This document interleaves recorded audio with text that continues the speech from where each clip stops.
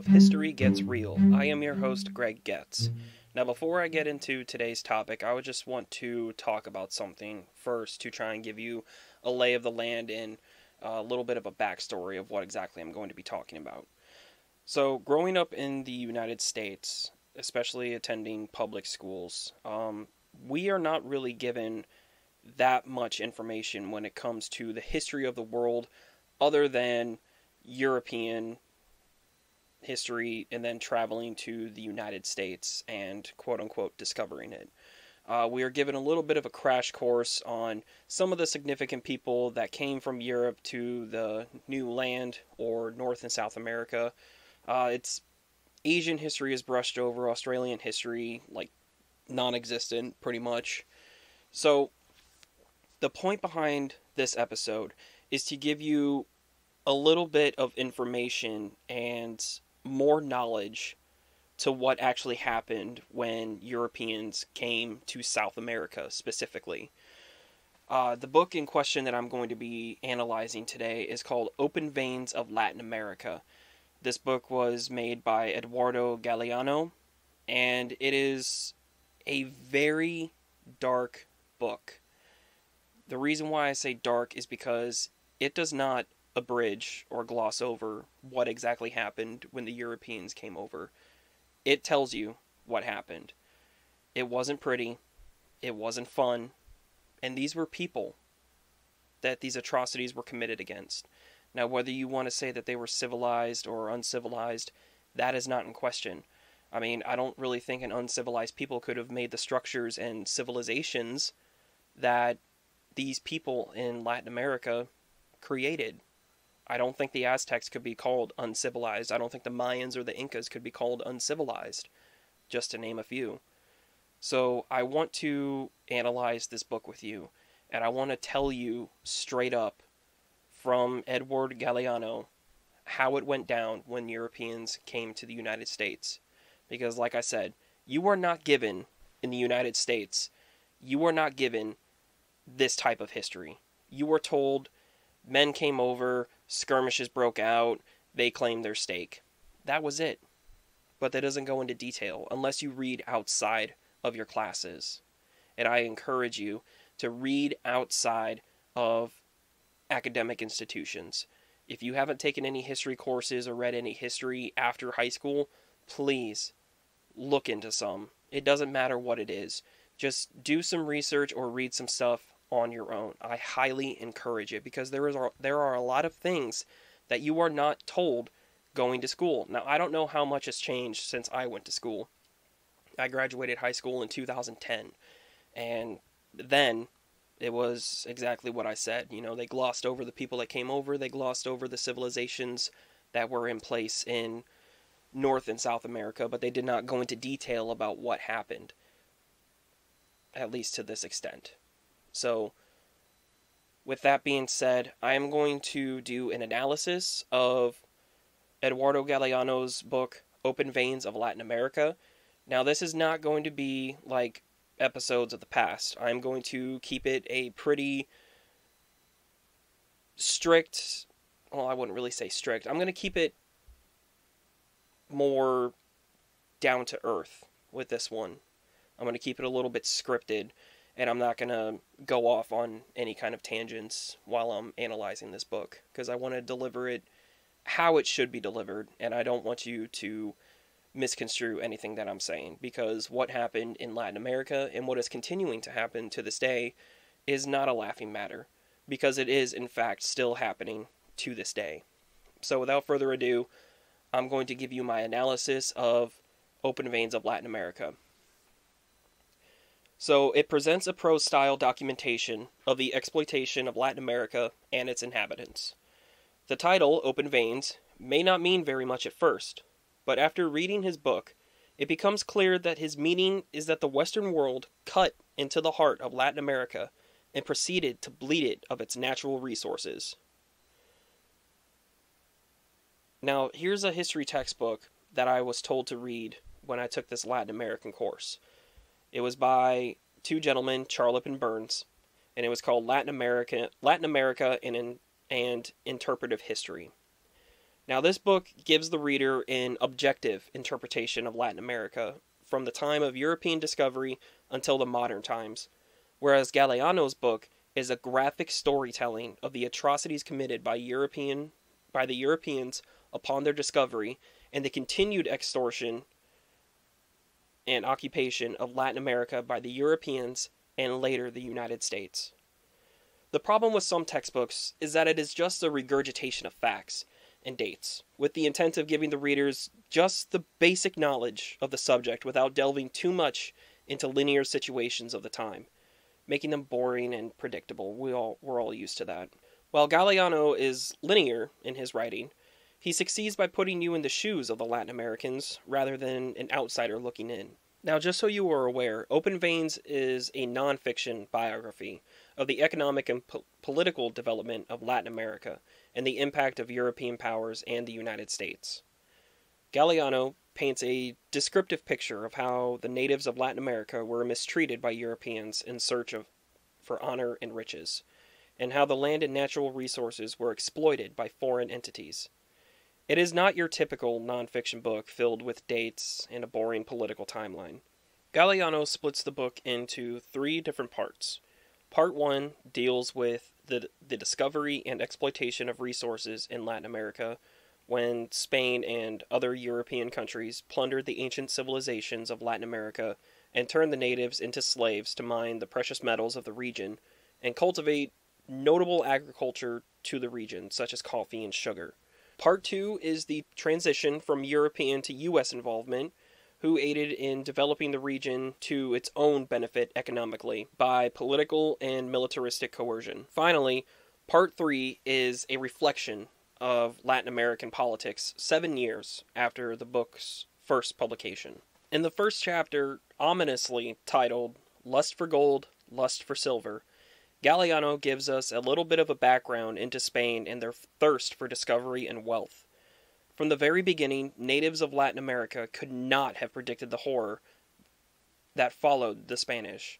It did not take long for inhabitants to be wiped out, much like what happened to the Caribbean island populations when they were exterminated in the gold mines. You want more on that? I'll give it to you. Galeano goes into a story of when the Europeans first landed on the Caribbean islands and started mingling with them. They discovered gold. So, what did the Europeans think was the best thing to do? They subjugated the Caribbean natives and forced them to start digging in the mines. Cave-ins, starvation, dehydration, public beatings, and men, women, children were all hung up by their necks in like the town squares and on the roads as a symbol for what was to happen if you did not do the work that the Europeans forced you to do. And you know what they did to themselves to try and avoid this work because they figured it was a better alternative than being slaves? Mothers would kill their children and then kill themselves to avoid being slaves to the Europeans. Just let that sink in for a minute. Mothers would kill their children and then kill themselves so that they were not enslaved. The inhabitants of the Caribbean islands were exterminated. Then they had to bring in more slaves through the transatlantic slave trade from Africa or from other parts of Latin America in order to continue mining for gold, because all the inhabitants of the Caribbean islands were exterminated in this process. They don't teach you that in school, do they? So right off the bat, Galeano gives us a horrific look at what happened to the natives of Latin America. By the end of the 18th century, Brazil laid prostrate after the Portuguese and British stripped it of almost all of its resources, excluding diamonds. This was the case for most of Latin America, even after the power shifted to the United States, thanks to the Monroe Doctrine of 1823. With the Monroe Doctrine, as well as a series of other legislations passed by the United States government, the United States declared themselves the protector of the Western Hemisphere and proceeded to intervene politically and militarily in Latin American affairs they deemed a threat to their national security, or that might disrupt their financial interests, God forbid.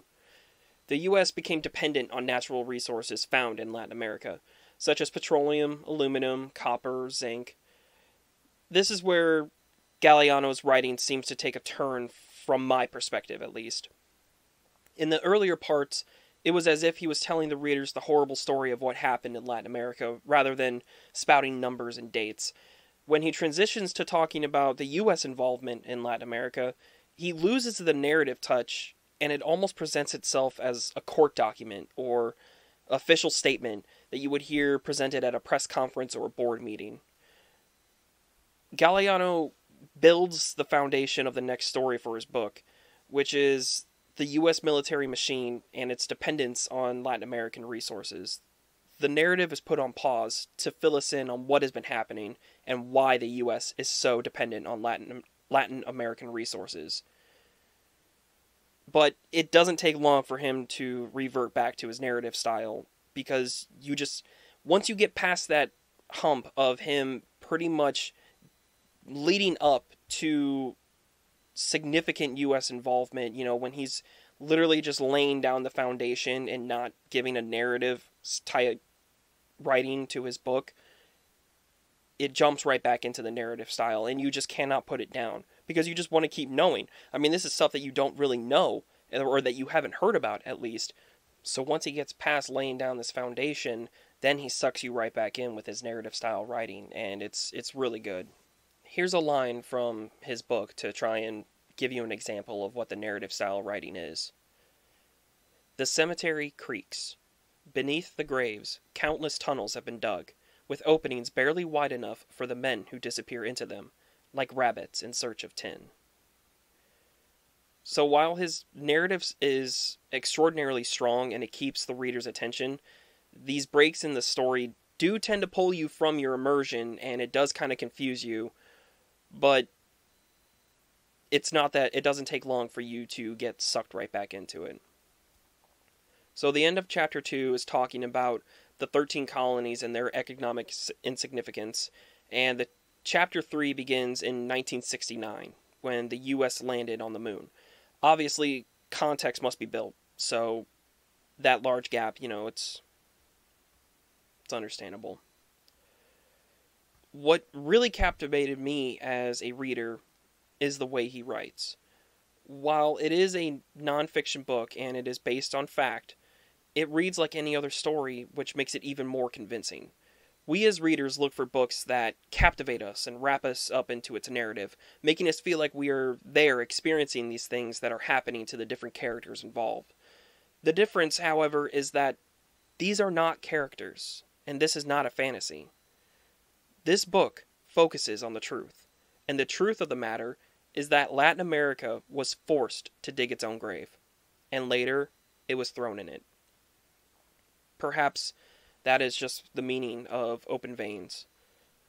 The natives of Latin America were forced to mine, farm, and work the very land that they lived on for centuries, and not even for their own benefit. It was for the benefit of people that were across the ocean. Latin Americans did not get to keep the fortunes that they found on their own land. The fortunes their ancestors died to find. They were stolen by foreigners, for foreigners, to feed the U.S. war machine and to try and alleviate the debt that Spain had gathered over a few decades. So they were forced to die for other countries on the land that they grew up on. It's what's most heartbreaking. Now, I mentioned the narrative sucks you in and makes you feel like you are experiencing these things from the native's point of view, and I believe that is exactly why Galeano wrote it that way. Other textbooks, they just give you facts, they give you dates, and they just try and regurgitate these things, and they give you a more objective style of teaching. Everything is open for interpretation, but they don't tell you the definitive facts or everything that's entailed with it. Galeano writes a nonfiction book based on fact, and he does not shy away from going into details, the dirty details of what actually happened. What really drives it home are the statistics that he adds to the narrative. Here's a quote. The Indians of the Americas totaled no less than 70 million when the foreign conquerors appeared on the horizon. A century and a half later, they had been reduced to 3.5 million. 70 million! And then 150 years later, 3.5 million. Not all of that was due to war, mind you. Europeans carried diseases like tetanus, smallpox, and various venereal diseases that Latin Americans had never been introduced to before. Therefore, their bodies were not equipped to fight them off. No matter the way they died, 67 million people is beyond atrocious. And Galeano mentions these statistics to drive home the point that Latin America was taken for all it had to offer. Not just in its resources and its land, but also in its people. Latin Americans were not treated like people. Sure, the Spanish crown signed papers stating that natives were to be treated with respect, but, what power does a piece of paper have across the world? The crown may have signed this piece of paper, but were there people or subjects going to adhere to this order? How would the crown know that these people were being mistreated? There's no way of knowing. Are you going to constantly check in on them? No. It didn't happen. They didn't stick to the order from the crown, because it didn't matter. The crown wasn't going to interfere. They delegated these individuals to oversee their foundations and everything that they had set up in Latin America, and were like, yeah, just, treat them with respect. But they didn't enforce it. Their main goal was to try and get as many resources as they could, in however they could. Didn't matter the casualties, just as long as they got what they wanted. Open Veins of Latin America is a beautifully written narrative that provides a much-needed interpretation on history. The sad fact is that history is gruesome. It's happened to every civilization in every corner of the world. Foreigners invade, innocents die, land is stripped, civilizations are just wiped off the face of the earth. Aztecs are gone. There are a few Mayans that still exist, or Mayan ancestors that still exist in South America. Not a lot, but a few. And they're still being subject to persecution, even now to this day. It never stops, and that's what's unfortunate about history. And I think that's something that we need to start wrapping our heads around. I'm not going to try and get political with this. Bad stuff has happened in the past. There's no denying that. It's happened to everyone, everywhere. Chinese, Japanese, Jewish, Christian, Muslim, black, white, brown. It doesn't matter. It's happened to everyone. Some people have suffered more than others, but everyone has suffered at the hands of people that look like them or people that look nothing like them. Color separates us now, but that should not be the case, because we are all still humans. We are the human species, the human race, and it's really unfortunate that we are still suffering from these things today, that it is still affecting our society.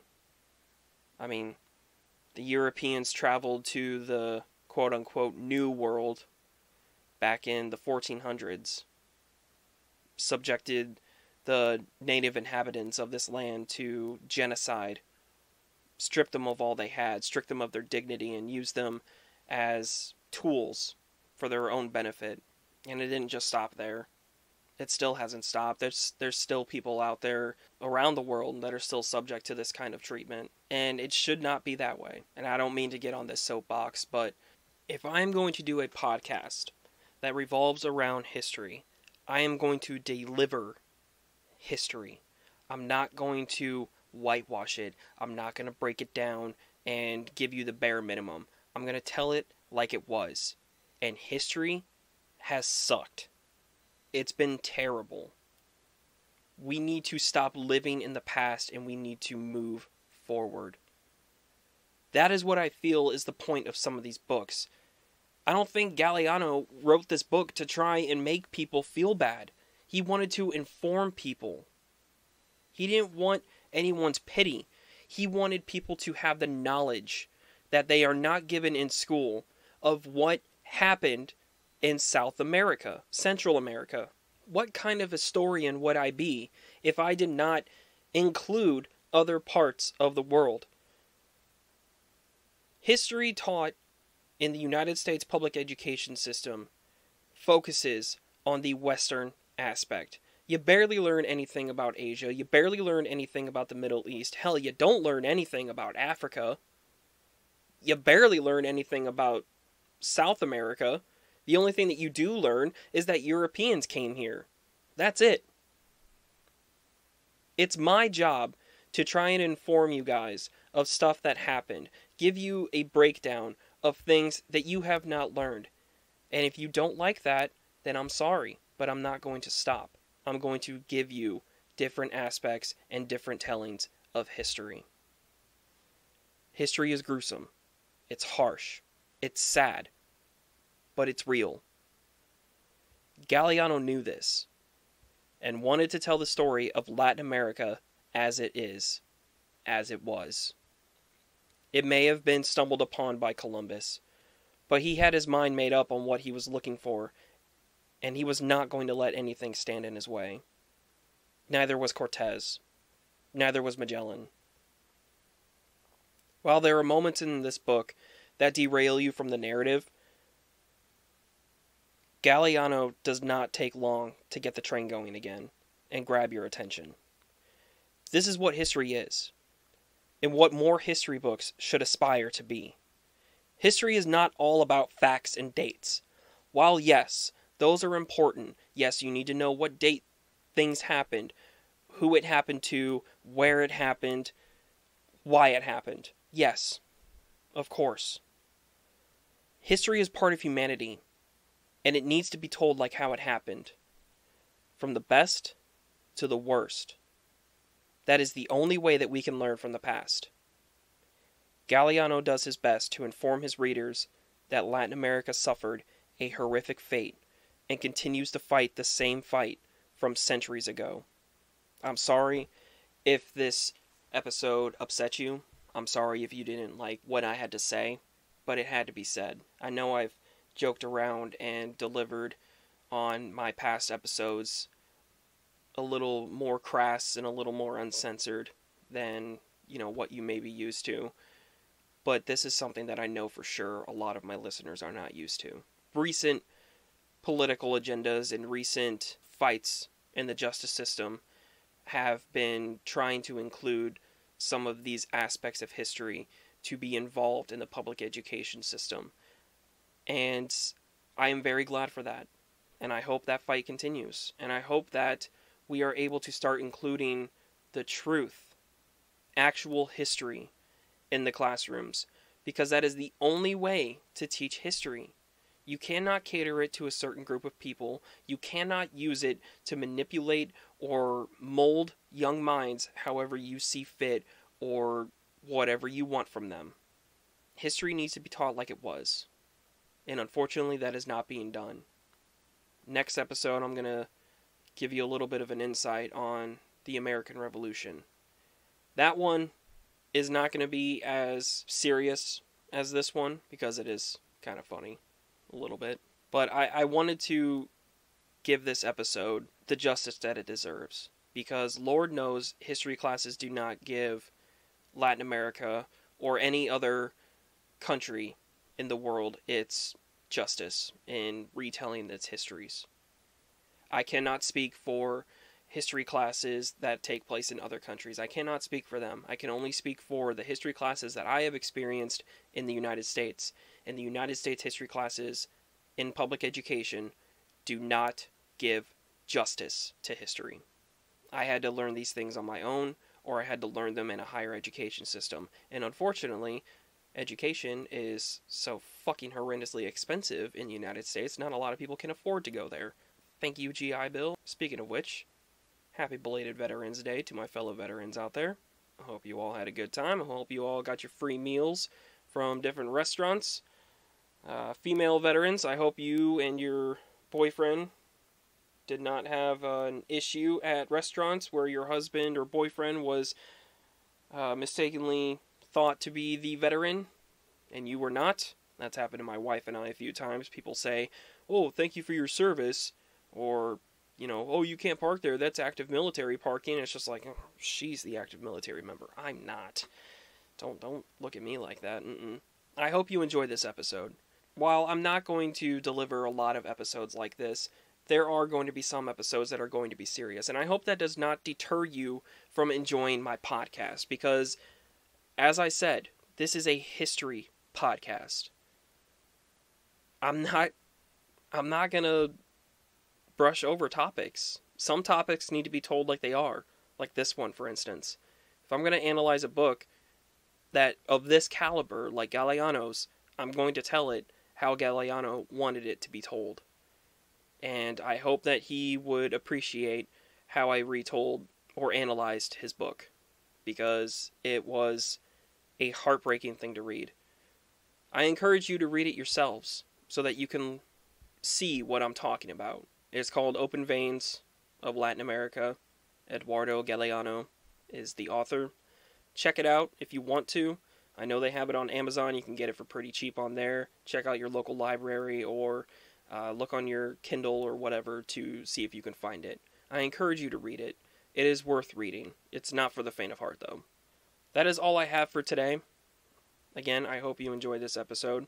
I definitely enjoyed bringing it to you. Don't forget to subscribe to the podcast, follow it.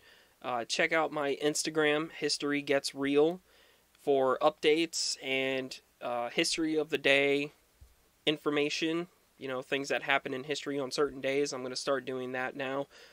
Make sure you check out my YouTube channel where all of my podcasts are going to be uploaded. I'm going to start doing some side things on YouTube as well, so just keep your eye open for that. And I hope you all have a great day. Thank you very much.